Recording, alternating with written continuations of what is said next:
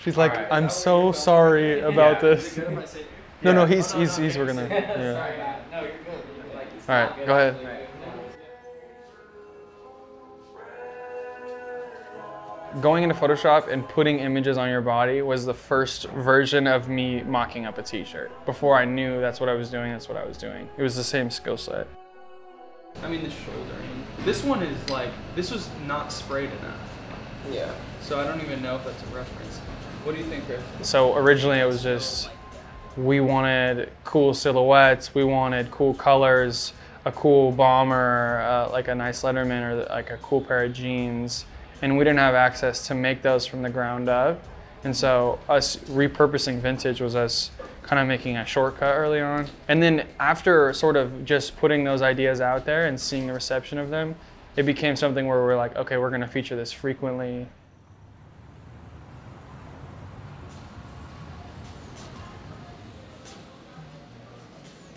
The name Basketcase stems from the admiration that I have for creatives that I have always looked up to that never really fit into the traditional societal mold, and it freed them in their pursuit of creating amazing and beautiful things.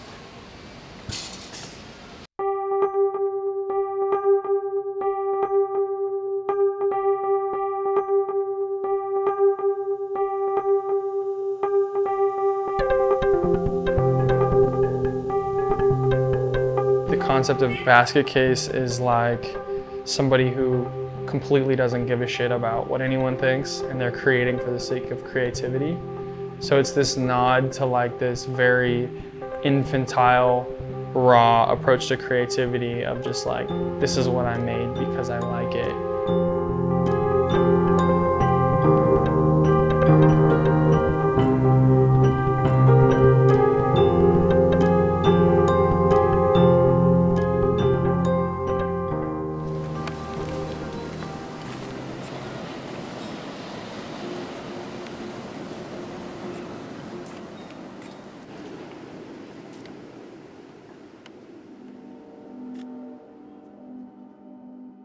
Sometimes the title of a collection will just be like how I was feeling for the 4 weeks.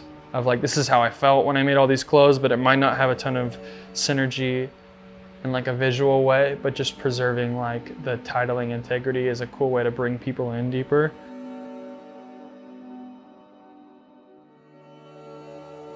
I think we will always want to pay homage to like really iconic silhouettes. So like vintage denim, Letterman jackets, work pants, stuff that has aged well and been able to dress like both functionally and stylistically over the span of like what is like formative American fashion, I guess. Like those products have worked in 1940 and also in 2020. So I feel like that kind of like the idea of not overcomplicating and trying to be the first brand to ever introduce this new idea of a jacket has been sort of like a cornerstone of how we approach design.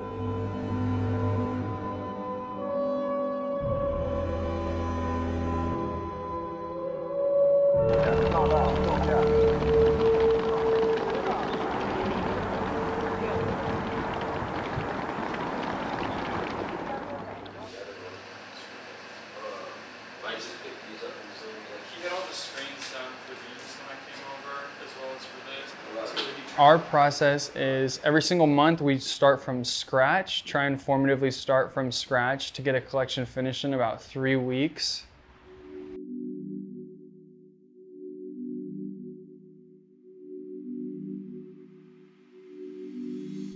We design like a hip hop producer would do sampling. which is like picking through a million different records and playing them and choosing a 10-second aspect and looping it over and over again, we'll approach old magazines and yearbooks, vintage clothing, and sift through hundreds and hundreds and hundreds of these already done ideas and sort of try and create gray area between two of them.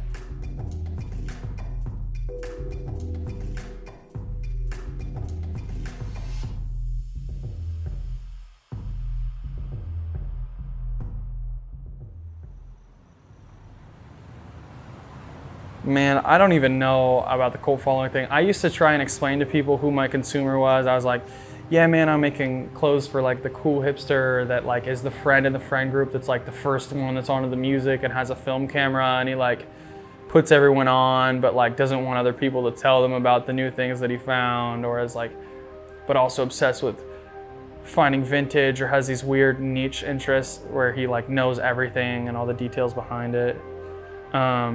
And I would say like, this is who my audience is, da da da da da da da. And I would, before we had any sort of like ground level success, and that whole time, all I was doing was describing to people myself.